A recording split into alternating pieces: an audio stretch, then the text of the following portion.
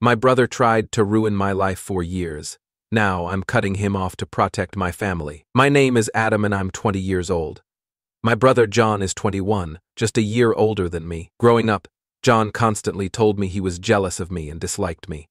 It made me very sad because he was my only sibling and I loved and admired him a lot. I always looked up to him and tried to be close, but he pushed me away. When he was happy, he was a great brother of DJ, fun and creative. However, whenever we argued, he would say really mean things and try to harm me by punching, pushing, or pulling my hair. Our parents would scold him, but it never changed anything.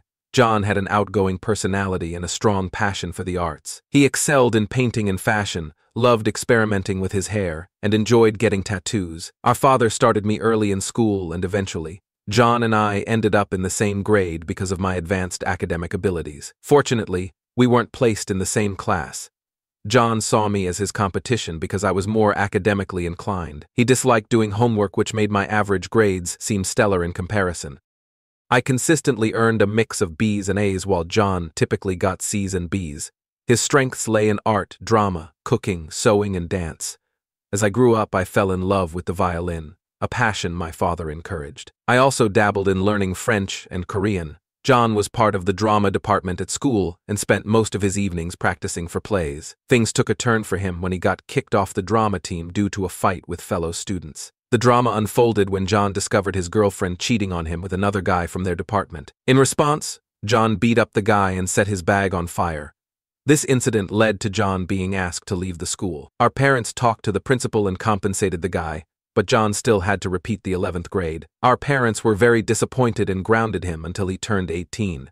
The longest romantic relationship I've had lasted only 6 months, and it was all because of John. Abika. I wasn't on a mission to find the one, but every time I had a decent relationship, John would try to jeopardize it. Once, I really liked a girl named Emily. We had been together for 4 months, and things were getting serious. We were on the verge of meeting each other's parents when, out of the blue, the night before, she blocked me on every platform: VJ, phone, message, and social media. The only way to communicate was face-to-face, so I ended up showing up uninvited at her house to talk. When I arrived at Emily's house, she seemed surprised to see me. I confronted her about being blocked and asked what had happened. Emily hesitated before admitting that John had reached out to her, expressing concerns and sharing stories about my alleged past that portrayed me in a negative light. He revealed that my brother had told him about how I had been talking to other girls throughout the time we had been dating, and that he found me sending inappropriate pictures to one of my female friends. I was mortified when I heard this. I tried to explain my side of the story, refuting the claims my brother had made, but Emily seemed uncertain and confused. She questioned why my own brother would lie about me and make up something so serious. I felt like crying as I explained to her how my brother had always been jealous of me and would try to mess up my relationships. I had no idea he could go so far as to make up such lies about me. The damage was done, and despite my efforts to salvage the relationship, Emily expressed doubts about continuing, since she didn't want to be involved with someone who had a troublesome brother like John. I understood where she was coming from since, if I had a choice, I would not be related to him either. Heartbroken and frustrated, I confronted John about his actions. After a lot of yelling, John finally admitted to feeling insecure and jealous that I always dated attractive girls. He told me that it was always easy for me to find girlfriends, and he hated me for it. He asserted that he thought I was too good for Emily, so he made up all those lies to drive her away from me. I was so pissed at him, and it became very clear to me that his actions were driven by his unresolved issues of jealousy. Our parents reprimanded him and told him how wrong this was, but John didn't seem to care because in the end, he got what he wanted. Emily, and I were broken up. This incident served as a turning point in my life, prompting me to start thinking about moving away from John. It was a stark realization that if I ever wanted to have a healthy and lasting romantic connection, I could not have him near me. We both shared a dream of studying abroad. John did have immense potential, but it seemed like fear or a lack of personal research led him to pursue computer science in our home country, following our dad's advice. Witnessing that, I realized I didn't want my parents influencing my future choices. I worked tirelessly to secure a scholarship to study abroad. However, despite my efforts, financial constraints prevented me from going, so I compromised and started university in our country, majoring in what I wanted. However, after 8 months, my determination to go abroad persisted, and I kept searching for opportunities. Eventually, I secured a scholarship and could finally head overseas to restart my studies. My parents were really sad that I was moving away. On my last night at home, John apologized to me for all the things he had done to me since our childhood. I don't know what prompted him to do so, VJ. Maybe it was the fact that I was moving so far away, and he could have our parents to himself now. I didn't want to pursue any drama any longer, so I forgave him. During my solo adventure studying abroad, I underwent a significant transformation. I shed some weight, met new people, discovered my personal style, and gained newfound confidence. Graduating was a major milestone, but the year that followed was tough as I struggled to secure a job. Eventually, I found a good job and settled down. Meanwhile, John finished his bachelor's in our home country. He told me how he wanted to come and study in the country I lived in for his master's, so I encouraged him. He started applying to different universities for scholarships, but his applications kept getting rejected. He started growing frustrated. Once, he came to visit me and stayed with me for 7 days so I could show him around. He could see that I had changed, and whenever he made any sly remarks about my clothes or my hair, I didn't let it bother me. I found it very weird how John would try to control what I was going to wear or how I needed to behave in public if he and I went out for lunch. If I had some friends over, he would tell me how he didn't like them and how I needed to find better people to hang out with.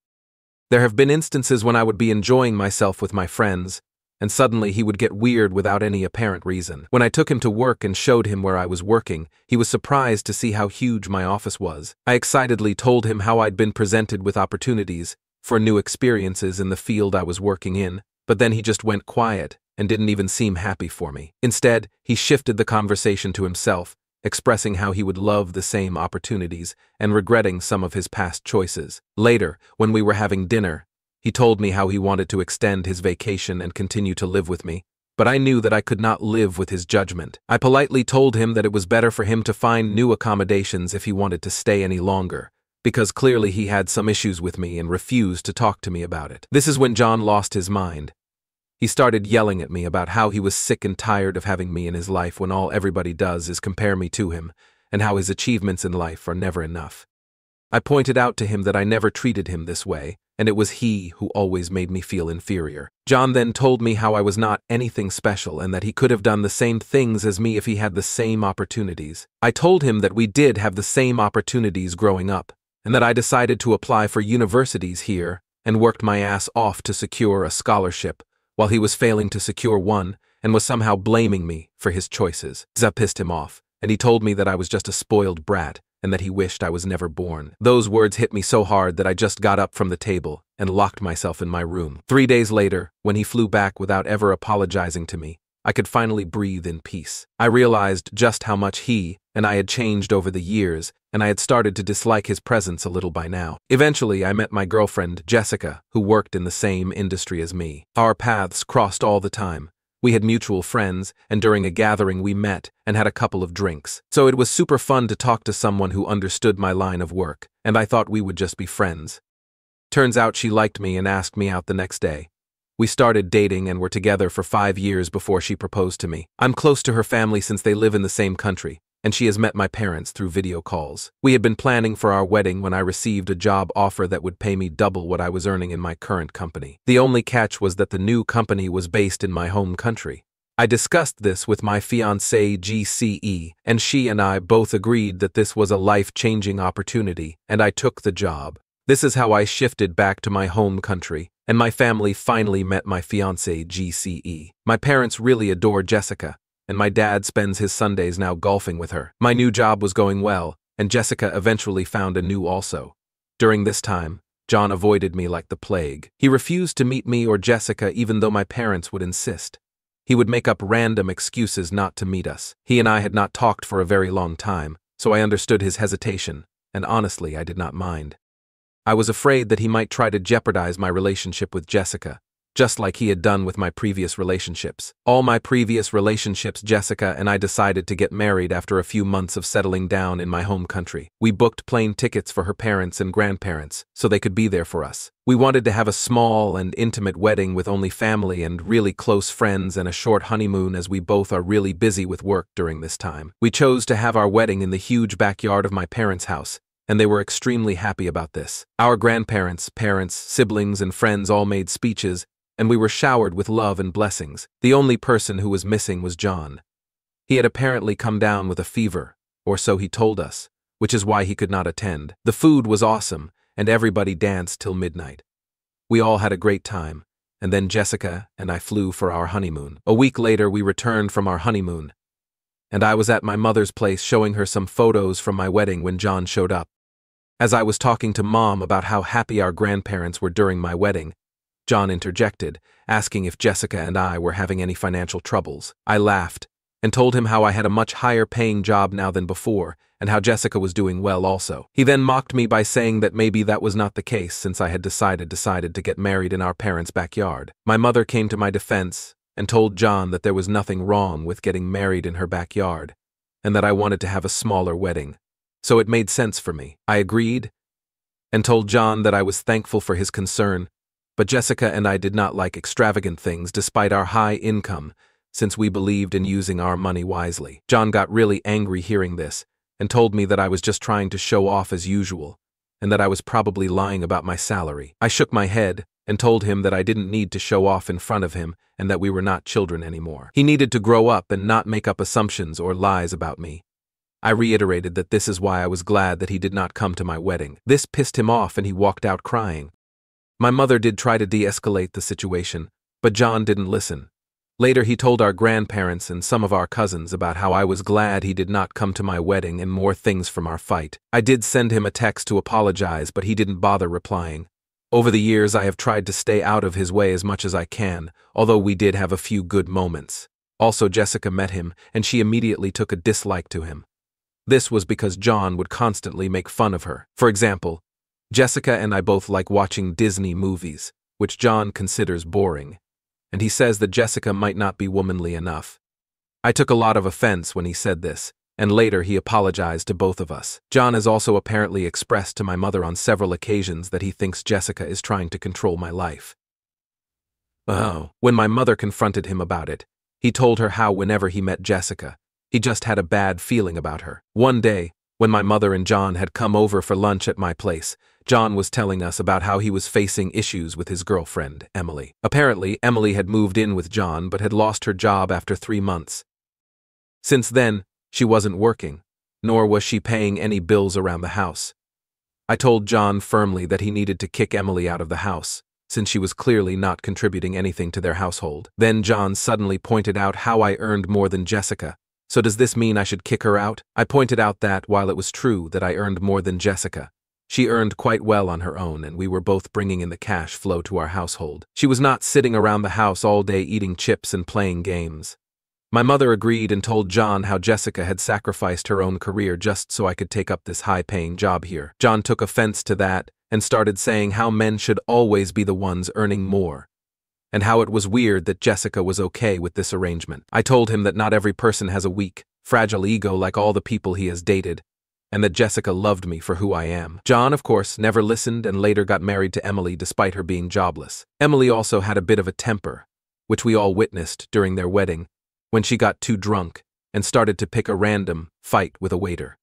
John and some of her brothers had to restrain her. It was very embarrassing and I was a bit scared for John, but I knew he would never listen to me, so I kept my mouth shut. Over time I have noticed John and Emily's fights have only increased because every time they fight, Emily kicks him out of their home, so he has to come over and sleep at our parents' place.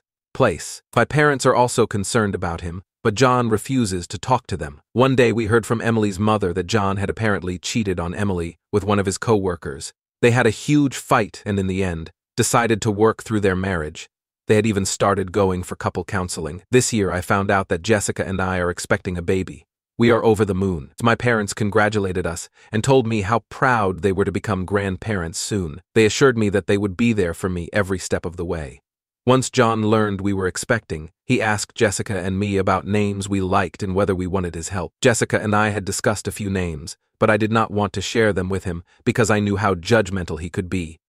So I said a very firm no and told him no name would be shared until the baby was born and the name was official. John suggested very strongly that this would be a terrible idea, saying that we should discuss the names with other family members so we could give the best name to our baby. I told him we did not want people interacting or interfering in the name choice, since this was our baby, and we were going to name it whatever we wanted. Later, when it came to the baby shower, I asked my mother to arrange everything. I trusted my mother's judgment, and besides, I hated planning. I had also asked my mother to inform everyone not to give me any gifts, since we still didn't know the gender of the baby. So I just wanted to have a good time with my friends, since it had been such a long time, and learn tips about parenthood. On the day of the baby shower, I was pleasantly surprised to see that my mother had invited just my close friends, which is exactly what I wanted, and there were non-alcoholic drinks for everyone. So I was having a great time catching up with my friends when John showed up wearing a shirt that said, "Godfather-to-be." My eyes widened in shock, as there was no way in hell that I was ever going to make him my baby's godfather. It was a bit awkward, as John kept telling everyone how he wanted to be a godfather. What was frustrating was that he never even discussed this with me. As the day unfolded, my mother invited Jessica, my father, and Emily to join us later in the afternoon, since we were going to find out the gender of the baby. As Jessica and I cut the cake together, we were shocked to find out that we were having a baby boy. Tears rolled down my eyes as my friends came and hugged me. However, John suddenly got up to announce that he had something very important to say. Everyone stopped talking and looked at him curiously.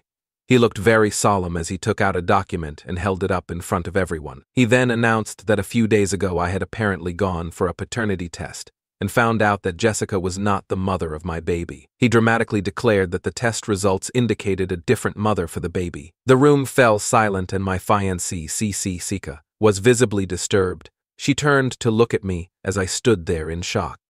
Jessica asked me what was happening, and if what John was saying was true. I shook my head and looked at John to explain himself. My mother, without a doubt in her mind, asked John what the hell he was up to and why he was even making up such ridiculous things. She snatched the document from John's hand and pointed out how the mother's name didn't even have my name on it. This is when John started to laugh. My friends looked at me in bewilderment. With a smug expression, he revealed that he had downloaded a fake paternity test from the internet and came up with this plan to prove a point. He claimed that he wanted to expose Jessica for who she was and how she was definitely abusive towards me. The entire room was in shock and disbelief. I asked John if he was right in his head, because my fiancée, GC, had never raised her voice at me, let alone been abusive. He started to say how there was no way that a woman could be happy letting her partner earn more than her, and how he had suspected for a long time that she was extremely controlling. He went on to give random examples and then concluded by pointing out how Jessica got angry when he first announced the paternity test. I yelled at him that the reason Jessica got pissed was because he publicly humiliated me by announcing that our child didn't belong to her. I told him how my fiancé had never abused me or locked me out of our house, and that he seemed to be projecting. I watched John's face get red with embarrassment. I continued to tell him how I was so sick of him always being jealous of me all my life, and how disgusting it was for him to turn my baby shower into such a fiasco. I announced to everyone that John had always done this, and recounted how he would lie about me to my ex-girlfriends. John stood there looking humiliated. My mother told him how he had gone too far this time. Out of nowhere, his wife Emily, who had remained silent until then, stood up in the midst of the awkward silence and walked up to John. To everyone's shock, she handed him some papers. The atmosphere shifted from discomfort to utter chaos as John started to question her about what this was. Emily told him how the marriage counseling was clearly not working for them, and she had come to realize that they were toxic for each other. She told John that she had been contemplating divorce and wanted to give him these documents tonight. But since he liked making a scene, she could not bear to go back home with him. She told him that she was done with him and his drama, and walked out of the baby shower. The room fell into an uneasy silence as Emily's revelation hung in the air. Guests exchanged awkward glances, uncertain of how to respond to the unexpected turn of events. John stood there stunned and speechless, holding the divorce papers in his hands. John's attempt to overshadow the baby shower with his antics had backfired in the most unforeseen way. Instead of having the last laugh, he found himself facing the unraveling of his own marriage. The once celebratory atmosphere now carried a heavy tension, and the joyous occasion had turned into a somber affair as the reality of the situation sunk in. I decided that I was done with all this. I asked Jessica to escort me out of the event, and she readily agreed. I hugged my mother goodbye, and she assured me that she would call me later to check up on me. John tried to come up to me and apologize, but I didn't even bother glancing at him. Since then, my head has been reeling. As you can imagine, everyone is quite shocked about what has happened. I've been getting calls from people checking up on me. Some of them have informed me about how John burst out crying once I left the venue and my parents kicked him out without listening to him. I feel pity for him since he has now lost me, my parents, and also his wife. I feel a bit bad about how I shouted at him, even though, at that moment, I felt like it was justified. So was I in the wrong for exposing his jealousy in front of everyone after he tried to come up with a fake paternity test? Update 1. Firstly, I want to thank each and every one of you who took the time to read and respond to my story. The outpouring of empathy, advice, and shared experiences over the past week has been overwhelming. I am genuinely touched by the sense of community that Reddit has provided me during such a tough time. I've never posted on Reddit before, but because of what happened with my brother, I thought I needed some outside perspective. It's true that what my brother did is extremely bizarre and vile, which is why I agree with some of your comments that he might require professional help. I also need to have a talk with my parents and cut him off permanently. I can't have him behaving this way around my baby. Update 2. Hi everyone. It's been a month since I last updated. I did talk to my parents about my brother, and they agree that it is the right decision for all of us to sever ties with him. John shows no remorse and has now gone around telling people about how I made a huge deal out of his prank and brought up his past in front of his wife, which prompted her to divorce him. Emily has since talked with my parents and apologized to us for how she treated John in the past. She has told us that the reason she would kick John out of their place was not because she was abusing him, but because whenever they had fights, he would punch her and kick her in the face, which would make her feel unsafe around him. This was very shocking for us to hear because I always thought that Emily was the one at fault. But then she showed us pictures of her broken nose and black eye. It's lucky that Emily loved him enough not to go to the police. Otherwise, John would have ended up in jail by now. Clearly, they had a toxic relationship, and I'm kinda glad that they are getting a divorce. So my parents have talked with John and told him firmly that he is no longer welcome at their place or mine. John started with his waterworks, but my mom was so pissed after what he had pulled at my baby shower that she just went off on him and told him that the next time he ever came near me or my baby, they would get a restraining order against him. So they told him firmly that he needed to talk to a psychiatrist because something was clearly not right in his head. John has refused to seek help and told my parents that they were being unfair by favoring me more than him. Anyway, I have blocked him from everywhere, and so has Jessica. We have installed security cameras at our house, so if he ever comes to my place, I will involve the police. Update 3. It's been 8 months since my last update. I am happy to write that I gave birth to my baby boy recently. The pregnancy was tough, but I am so glad that our child is here. We have named him Alex. I can't believe that I am finally a parent. Our home is now adorned with the laughter and cries of our little one. Jessica and I are adjusting to the new role of being parents, and despite the challenges, we are relishing every moment with our little one. My parents have been there for us every day as I get used to becoming a parent. Jessica's parents are flying in to see us next month. John has not disturbed us even once. The last I heard, he and Emily got a divorce, and he decided to pack up his things and move to a different city, perhaps to start afresh. I do feel sad that my brother cannot be a part of my celebration, but as a parent, I have to protect my little one.